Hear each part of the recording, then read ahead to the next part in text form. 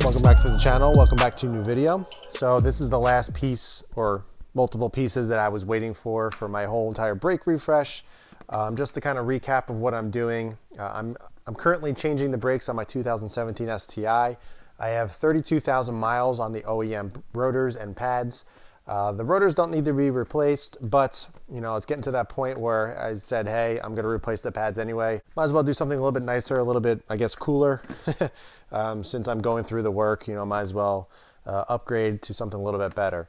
I'm also waiting on some brake fluid. I'm going with ATE 200. I'm going to be doing a full bleed of the system and putting some new, better brake fluid into the system. I'm not going to be doing it the same day that I install these. I'm actually going to be doing it on a later date. I'm going to my buddy's house who's going to help me out because it's way easier bleeding brakes with two people. And he's done it a million times, and you know, it goes a lot faster with somebody that knows what they're doing. I personally have bled brakes myself. You know, it's not hard, but it's just time consuming when you're by yourself. So I'm going to be doing that with a friend of mine in a couple weeks. But this is what we're looking at right now. Obviously, you can tell what rotors I went with. If you guys are interested in a more in-depth unboxing of these pads, which are the Hawk Street 5.0 pads, I'll link the video in the top right corner for you guys. But in this video, we're going to be talking about the rotors that I decided to go with. Now, obviously, you can tell that I went with DBAs. There's a lot of different versions of these, but I ultimately ended up going with the T3 4000 series. Why did I go with the T3 4000 series? No, specific reason. I just like the way they look. I got some great reviews on these, a lot of great feedback. People told me to go with these. They also have the T2 series, which is, I guess, a lower grade, which is more than capable for what I use the car for, which is a daily driven car. But I decided to kind of step it up and do something a little bit nicer. I was even thinking about going with the 5000 series, which is the fronts are two-piece, which are really, really nice. I kind of drew the line for myself. I said, you know what? It's so easy to get out of hand with brakes and, anything for that matter. But I always have that line that I'm kind of teetering on saying, okay, be a little bit rational. Don't go too crazy. Don't make it ridiculous because it is a daily driver. I don't want something that is dedicated to tracking where you have to, warm the rotors and pads up and everything. You'll be squeaking and squealing everywhere you go. I wanted to keep it as simple as possible, yet doing a worthwhile upgrade. So like I said, I went with the DBA T3 4000 series rotors. I got all of this from K&S Brakes. They were super awesome. I dealt with Ken, who is the owner. Really, really helpful. He kind of talked me through all the different setups, the different pads, and what I should go with. And ultimately, we kind of decided on this package. So huge shout out to K&S. I ordered this on Friday, and I ended up getting them on Wednesday, or the rotors at least. I got the pads yesterday on Tuesday. Got here very quickly. Obviously, we had to factor in the weekend, so they really didn't ship until Monday. So they got to me in 2 days, which is awesome. I got everything that I was looking for, everything very quickly. Very professional company, K&S. They were great to deal with, so I have no hesitation that I would deal with them again. So let's open them up, go over the details of them and why I personally decided to go with them and why I thought they're perfect for my application of my STI. So upon opening them up, obviously they come in a bigger box altogether when they're shipped, but I took them out just for the sake of the video. And what you see is get a nice decal if you wanted to use it anywhere. We also got a rotor fitment guide. One thing that I'm going to go over, and one of the really cool features about the 4000 and 5000 series rotors, are the temperature colors on the actual rotor. Something that I don't think I'll need on the street. Well, I know I won't need on the street, but is a really cool feature that I don't think any other rotor company has. So I'll go over that in a second, but these are the rears, much smaller. The rears are pretty massive. Heavy boys, but really, really nice.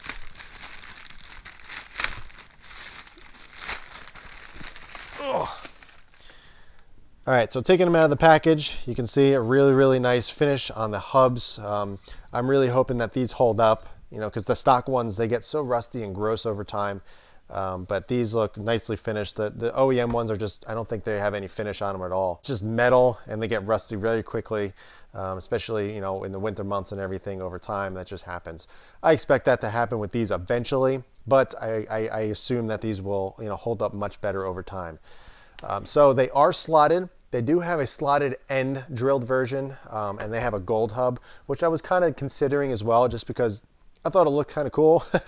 There's no reason other than just for looks. If you're looking for the best performance, slotted is the best way to go, simply because it allows the composites and any debris to escape, as well as any gases and air and everything. It helps cool the brakes much faster than if you just had blanks. Drilled looks really cool. I actually prefer the look of drilled rotors, but they're very prone to cracking because literally it's a hole through the rotor. What happens when they heat cycle and just get used over and over, especially if you're at the track and just, you know, beating on them, the space between the two holes or the two drill marks actually can crack. And that's no good. Once the rotors crack, they're done. And I didn't want to deal with that. Granted, the car is a street-driven car. I'm not going to be dealing with any crazy heat cycling or anything like that. I thought the gold hub was just a little too much. It is a little bit more blingy, but my car is pretty subdued in terms of, you know, it's not too flashy. Obviously, the giant wing is, you know, I guess you can call that flashy, but, you know, I don't have any crazy colors on it or anything. It's pretty simple, so I decided just to stick to the T3 4000 series. Super nice. I mean, you can tell just by looking at these, the quality of them. If you look on the back, super nice. And one of the cool features about the 4000 series as well as the 5000, as I was talking about, are these colors up here. And what those colors actually do is it allows you to show you what temperature the rotors have heated up to. Now these are going to be in Celsius. I can't convert them off the top of my head, but basically if you see kind of a green color around it, you're at 458 degrees Celsius, orange color, 550 degrees Celsius, and then if you see a red kind of ring around the edge of it, you're looking at 630 degrees Celsius. The good thing about that is you can kind of see just, you know, what your rotors were heating up to, so you know exactly the temperatures, if you're on the brakes too much. It's a really cool feature that I think DB, I don't know if they have that trademark or what, but I thought that was pretty cool. Again, street-driven STI. I'm not going to be tracking it, so it is overkill, but I thought it was a really cool thing to have, and I'm curious to see if, you know, any spirited driving that I do, if I'm going to see any of those colors. If I do, it's probably only going to be the green, which is 458 degrees Celsius. So here's a little bit closer. These things are heavy. The fronts are way heavier. I almost broke my back bringing these from the porch to the garage. One of the packages I think was 45 or 50 pounds. You know, that's not heavy, but it was really awkward to carry, and I wasn't expecting it to be that heavy. So, but yeah, really, really nice, super quality. I can't wait to get these things on. And plus it's going to look really good behind the wheels, I think. You know, one of the things about going with slotted personally, I just, you know, seeing that there is something done to it, a little bit aftermarket as opposed to just the blank rotors, you know, that excites me. And being able to see that is just one of those things that I guess is just going to make it that much better when I do put these on the car. So again, this is the same exact one. These are the rears. Let's show you a front just to kind of give you an idea just how much bigger these actually are. This is the front. Again, it's the same concept, same looking rotor, but it's just much bigger because it's a bigger brake up front. Again, super heavy. These are big boys too, even bigger. Oh my goodness. Now, if you have the 2018 brakes, obviously these are going to be bigger. So I forget the actual size of the stock rotors, you know, and also the 2018 rotors, but 2018s are much bigger, obviously. It's got the same color markings on there, so it's going to show the color of the ring around the actual rotor at the top when it heats up. So I don't know if I'm going to be able to get you actual detail or being able to see inside of there, but you can see the vents in there, the cooling system. You can kind of see them on the bottom down here, but it allows the air to escape through and just cool the rotors much faster than the OEM. You know, when I go to install these, I'm actually going to compare the OEM rotors to these, just so you can see the difference, just how much higher quality and better these are. Obviously, the stock ones are just blanks. They don't have slots or anything like that, so it is gonna look physically different. But overall, you're just gonna see how much better these are made, how much better quality. I mean, I'll be able to tell, obviously, because I'm, you know, holding them and feeling them in person, but really happy with these. These look really, really cool, really nice. I'm looking forward to doing this whole entire brake refresh. You know, some people will say it's overkill, and I even think it's a little overkill, but you know, if I'm gonna do it, I'm gonna do it right. And that's kind of the approach that I did with this entire car. I said if I'm gonna modify anything on the car, if I'm gonna change anything, I'm gonna make sure I'm gonna do what I want and make sure I do it right. Because you know, in the past, I've done things that maybe I wasn't 100% on. I was just kind of doing them just to do them. And then ultimately ended up selling it off, buying new things. You know, it ends up costing you more money in the long run, you know, kind of finding your way to what you initially wanted.